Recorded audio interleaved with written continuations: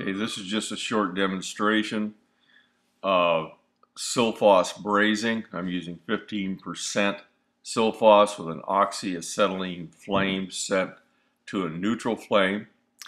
So I'm just going to demonstrate how it's done.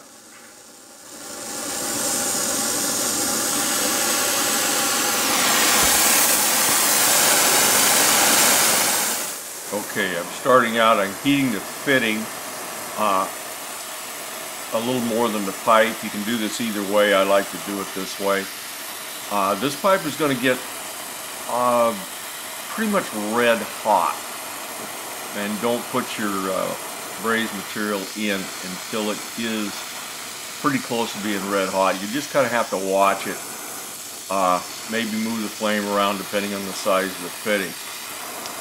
Now here the braze material is going in, and notice it follows the heat. That stuff will go wherever it's hot. It's kind of muddy. It's not real liquid unless it's very hot.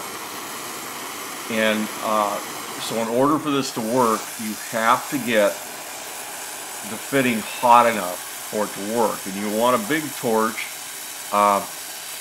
That's a number 2 Victor.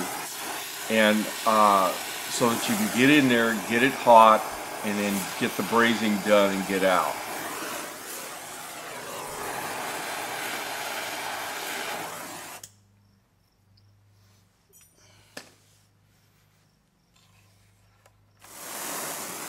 Okay, here's another fitting, a little closer up. Try not to let the flame melt the brazing material. Let it melt because the metal's hot. By the way, this is only good on copper.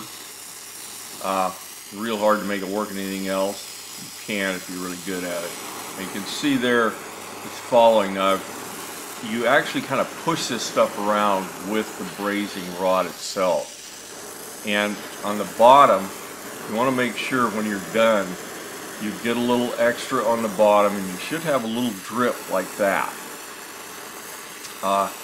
If you've got that little drip and you played your flame around the back and the bottom, you will probably get a good joint. This stuff is real good at filling up loose fittings, but it's not perfect. And that's the braze.